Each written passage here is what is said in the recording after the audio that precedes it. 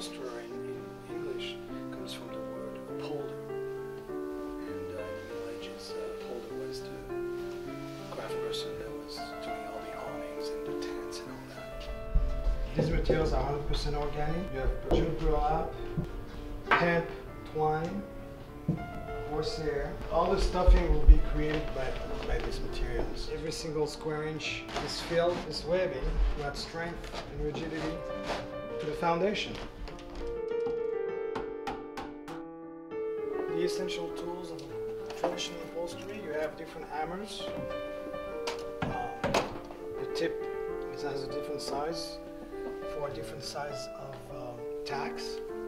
And you have a webbing stretcher. There's two types. There's this gooseneck webbing stretcher, this French webbing stretcher.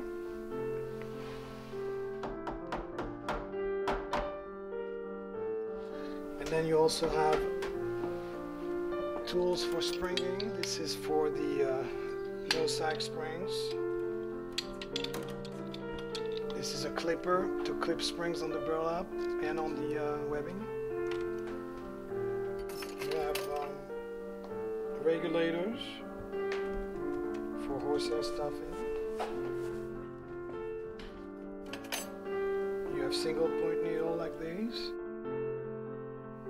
double point needles like that, and then you have curved needles that comes in different sizes.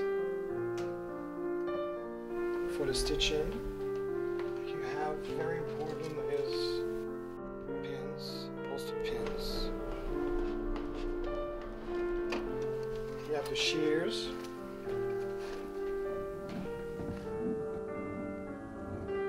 I was looking for Art Deco fabric, and it turned out this fabric was what I was looking for, and the color was right. So it fitted all the criteria that I needed. The fabric calls the shot. The fabric is the boss. So you have to adapt yourself to the fabric all the time. It's never standardized, it's always different.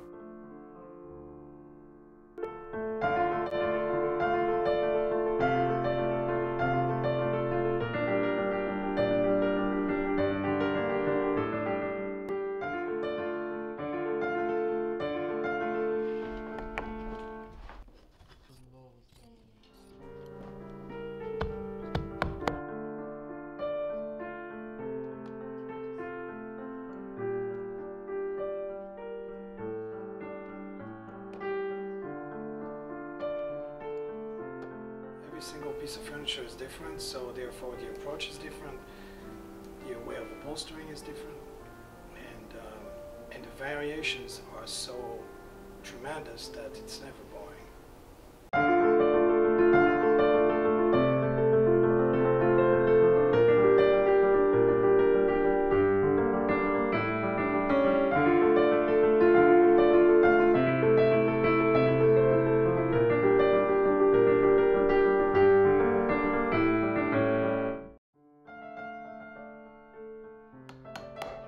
The changes I'd like to see in the future, I would like to see an awareness in the collective consciousness, basically an appreciation for this art that is upholstery.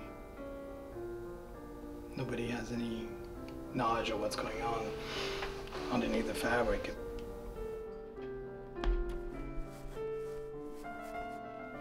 You can do a chair in 10 hours, or you can do the same chair in 40 hours. But once you learn about the craft, just for the craft's sake, you will have an appreciation of it.